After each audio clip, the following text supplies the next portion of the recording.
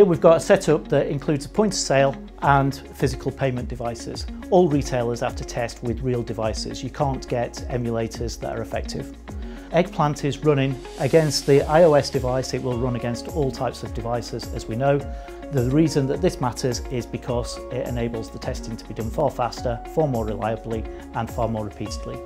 Everybody wants to have a good journey, and if you get there and there are failings, things go wrong, then you're not happy. You don't know whether it's your card that's at fault, you don't know whether it's something that you've done is at fault. Everybody wants to go to the checkout, everybody wants to be relaxed as they're going through the checkout, and then they want to go home with the goods that they've bought.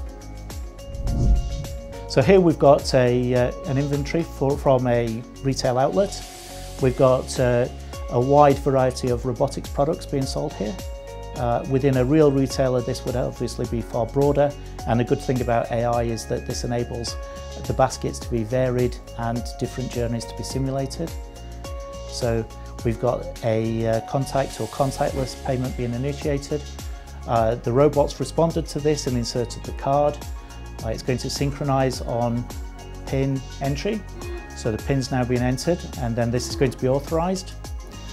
A key part here is that the cards can vary, so we've got multiple physical cards that are available, and we're going to be able to do contactless cards very shortly, and at the end of the journey then the email receipt is issued.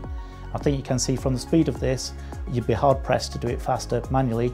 It's representative of how a real user would see it because it's using the same technology to be able to access as a user would do, and there we've got the logout.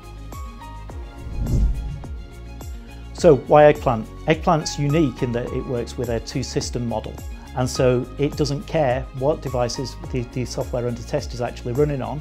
It can run on iOS, it can run on Android, it can run on Windows, it can run on Macs, it doesn't care. And utilising this, we've seen great results. It means that we can test with robotics as we do here through the APIs of the Fusion engine, iOS, anything. It's really exciting to see, and with the AI models built on top, we get such variation in the test cases. We just let it run and we're on a winner.